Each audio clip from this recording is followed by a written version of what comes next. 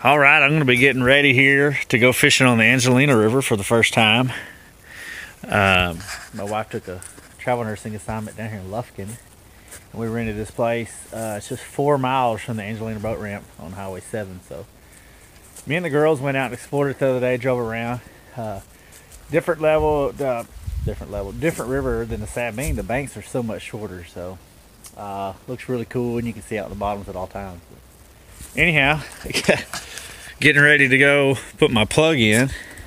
Got a little cold last night, I'd have to say, but get that knocked off hard. Go ahead and get my plug in. One less thing to do when I'm at the ramp. And I got to grab just got my little bait cooler here and net, and I think my Mr. Bubbles. I bought me a new 12-volt one, but for now, for here, just on this little, I got my little D one. But we're gonna head down here on the side of the road, across the fence. The place we're renting is 47 acres. It's got a nice creek on it. I've been catching perch down there, so we'll go down there and get the perch. Well, against my better judgment, I put water from the hydrant in there because I need a bucket. The reason I need a bucket is because the creek water down here, getting my cooler up and down this bank with no handles and stuff like that would just be difficult and really awkward getting that up. If I had a 5-gallon bucket, it would, make things much simpler. But go over here and check my trap. It's just as easy to, versus where we're staying, I don't have a way to drive down here, so it's easier just park on the side of the road right here and walk over here and get the trap. Down here in this creek, and there's a lot of beaver activity, so hopefully my trap is still here. That'd be a plug. Oh yeah. And what is that? That is the biggest chain pickler I've ever seen right there, guys. Which these are a protected fish. I'll throw him back, but there's some good bait in here for sure. I'm gonna need both hands. I'm just gonna throw what I want in this net and run back to the truck. Throw them in there. Just doing what you can with what you can. And hey, real quick, I want to shout out, I got some Texas Outboard Jet gear. There'll be a link in the description of this. You just click on it, order whatever. It's just as easy like ordering from any other site. But sweaters are awesome. Beanies, there's t-shirts, caps, stuff like that. Go check them out. Anyway, let's get this and go to the river. Well, here's what I ended up with. Probably 15 or so. Well, Mr. Bubbler doing his thing. Just hope that faucet water don't kill him before I get him hooked in there.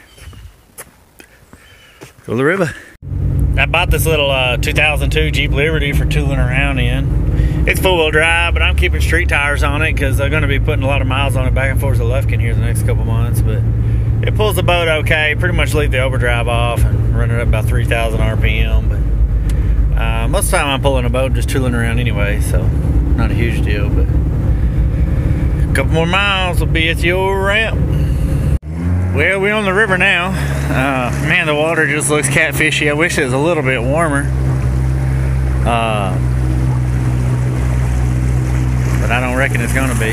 Here's these lower banks. The river's only got about 3 foot of water in it, the best I can tell looking at the gauges. It's on a small fall as well. So we're gonna make sure we don't jump over any logs or anything like that. That tomorrow we might not be able to get back over, so we're just gonna keep it close to the bridge for now. I got this dang cut on my hand, and over time, right there on that tiller, kind of a pain in the butt, but it ain't the worst thing. What's the old saying? I've had worse sores on my lips and kept whistling.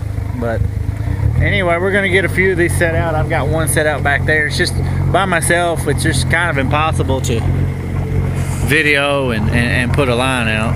So got a little crane up here on the bank. You can't see him in the video, but anyway, we're gonna get a few set out. Maybe we'll have something on the way down.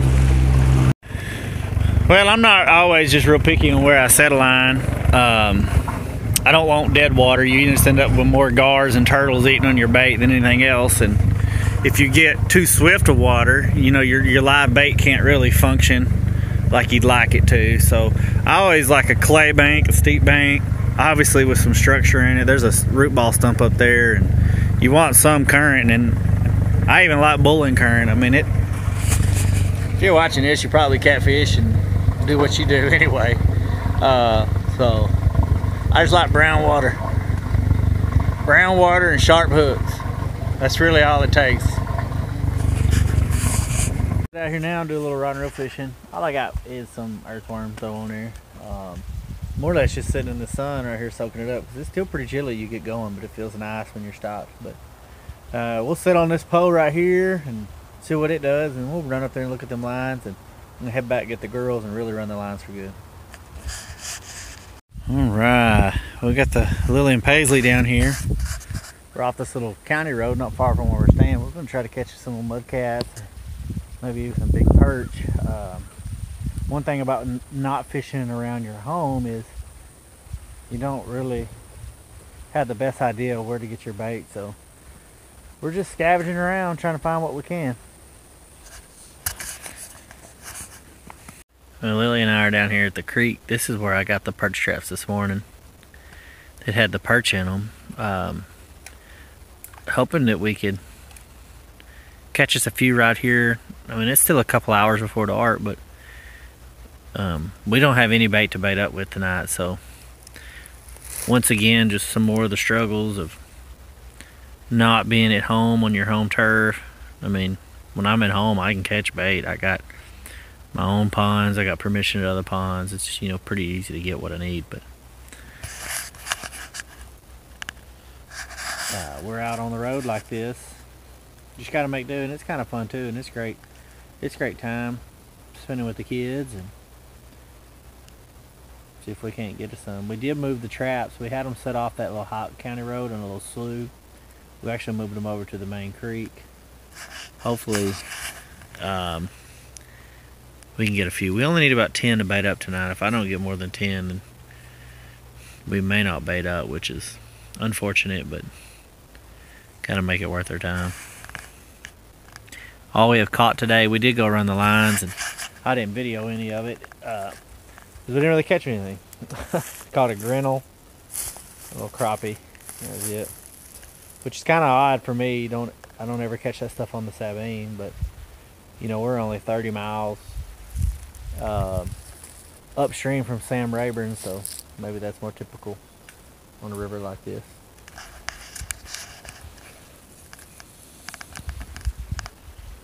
We're getting ready to go. We had to switch rides. Mama took the car to work. I take this one when I got Lyla with me. We're about to have the whole crew. Just come back here and check. I had the girls hook the boat up, put the hitch in here and stuff. Everything looks good to me. They didn't cross the deals, but we ain't going but 4 miles, so that's gonna work out good. Let's see. Lyla, you ready to go run them lines, baby? Take them up.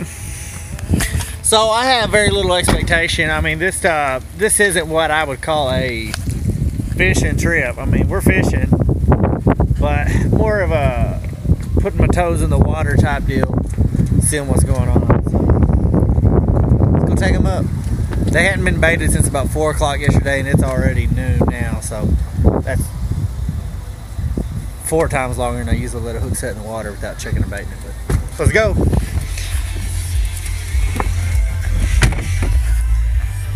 We gotta go get these kids' life jackets on, and today, funny thing is, it must be bring your soccer mom ride to the river day. Got 2 soccer mom rides here, so here we go. Look at Lily Paisley's hair. Side, Paisley. Alright, here we go. Here's our first little line. You got it, honey?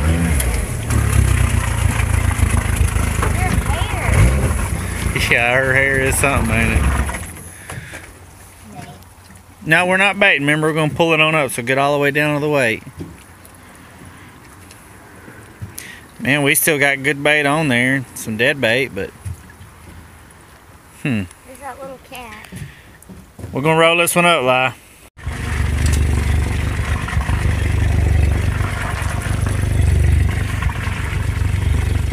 We still got bait on there.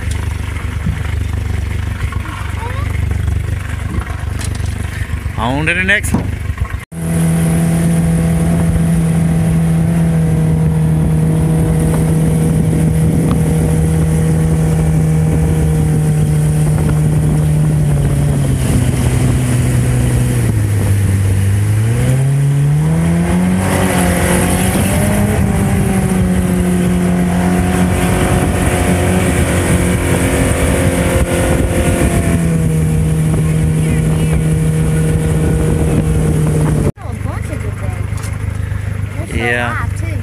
The old flatheads are not running right now.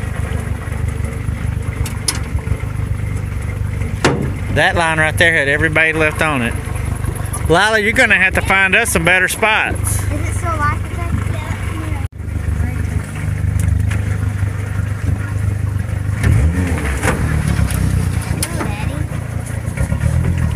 Now go ahead and untie it then. Just make sure you hold it tight, okay? Mama's gonna kill me the way your hair looks in this video. Pull hard. There you go. Make sure you hold it tight. That was all tangled up. Nothing. Urgh. Hold the string, baby. That's alright.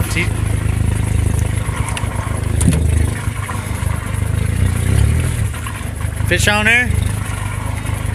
Man, we don't hardly have no bait missing.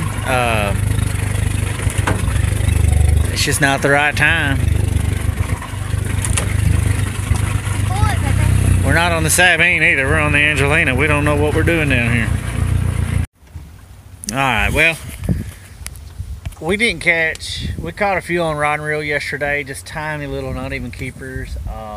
So this trip was kind of been almost what you'd call a skunk, but we were fishing for flatheads on a river we've never fished.